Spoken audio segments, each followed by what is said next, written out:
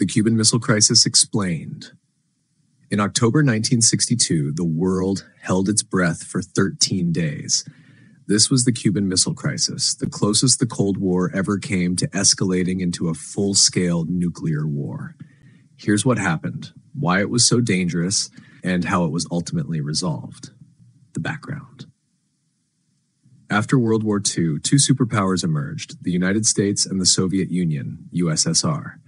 Their rivalry, known as the Cold War, was marked by a race for nuclear supremacy. By 1962, tensions were high. The U.S. had missiles in Turkey and Italy capable of striking the USSR, while the Soviets lacked a similar threat against the U.S. Cuba enters the picture after its 1959 revolution, led by Fidel Castro, which turned Cuba into a socialist state. The U.S., uncomfortable with a Soviet ally so close, attempted to overthrow Castro in the failed Bay of Pigs invasion of 1961. This failure embarrassed the U.S. and pushed Cuba closer to the USSR. The discovery in October 1962, American U-2 spy planes took photographs of Soviet missile bases being built in Cuba. These missiles could carry nuclear warheads and reach most of the continental United States within minutes. President John F. Kennedy was informed, and the discovery set off a crisis. The confrontation. Kennedy had a tough decision to make: allow the missiles to be completed and risk the security of the nation, or act to remove them and risk starting a nuclear war. The U.S. decided on a naval blockade of Cuba, officially called a quarantine, to prevent further Soviet military supplies from reaching the island. Kennedy demanded the removal of the missiles already there. The world watched as Soviet ships headed towards the blockade line. A direct confrontation seemed imminent. Secret negotiations. Behind the scenes, tense negotiations took place between the U.S. and the USSR. Publicly, both sides stuck to their demands, but privately, they searched for a peaceful solution. The stakes were too high for any misstep. The resolution. The crisis reached its peak on October 27th, known as Black Saturday, with several dangerous incidents pushing the superpowers closer to war.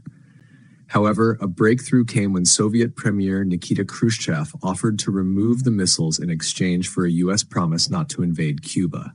A secret deal was also struck to remove U.S. missiles from Turkey later on. Kennedy agreed, and the world stepped back from the nuclear brink. The missiles were dismantled and shipped back to the USSR, and the blockade was lifted. Aftermath and impact. The Cuban Missile Crisis had several key outcomes. Hotline established. A direct communication link between Washington and Moscow, known as the Hotline, was established to prevent future crises. Nuclear Test Ban Treaty. The crisis underscored the need for control over nuclear weapons. In 1963, a treaty banning atmospheric nuclear tests was signed. Shift in Cold War dynamics. The crisis marked a turning point in the Cold War, leading to a period of détente, a relaxation of tensions in the late 1960s and early 1970s. Understanding the Cuban Missile Crisis. Lessons for today. The importance of communication. During the crisis, the U.S. and the Soviet Union were on the verge of nuclear war, primarily due to misunderstandings and lack of direct communication. The establishment of the hotline between Washington and Moscow afterwards showed the world that direct dialogue is essential in resolving conflicts. Lesson: always keep the lines of communication open, whether in international relations, in the workplace, or in personal life. The value of restraint. President John F. Kennedy and Soviet Premier Nikita Khrushchev both had the power to push the button and start a nuclear war. Instead, they chose restraint, recognizing the catastrophic consequences of such actions. Lesson: sometimes showing strength isn't about taking the most drastic action, but choosing the path that avoids unnecessary harm. The necessity of preparedness. The crisis highlighted the need for leaders to be prepared for any scenario. Kennedy's administration had carefully considered various responses through XCOM, showing the importance of planning and preparation. Lesson: being prepared for the worst while working for the best is crucial in managing crises effectively. Understanding the opponent's perspective. A key to resolving the crisis was the ability of each side to understand the other's fears and motivations. This empathy allowed for solutions that addressed the concerns of both parties. Lesson: trying to understand where others are coming from can lead to more effective problem solving and conflict resolution. The role of advisors. Kennedy's decision-making was influenced by a range of advisors, some advocating for military action, others for a diplomatic solution. He listened, but made his own informed decisions. Lesson: listen to advice, but critically evaluate it to make informed decisions that align with your values and the greater good. The unpredictability of history. Before the crisis, few could have predicted that Cuba would become the focal point of a superpower showdown. Lesson: history is often shaped by unexpected events. Flexibility and adaptability are key to navigating uncertain futures. Psychological lessons from the Cuban Missile Crisis. The weight of decisions under pressure. The leaders involved were under immense stress, making decisions that could have led to global annihilation. Lesson: high-pressure situations can cloud judgment. It's essential to take a step back, consult with others, and consider all options calmly before making significant decisions. Understanding the opponent. Kennedy and Khrushchev each had to predict the other's responses, a delicate dance of assumption and interpretation.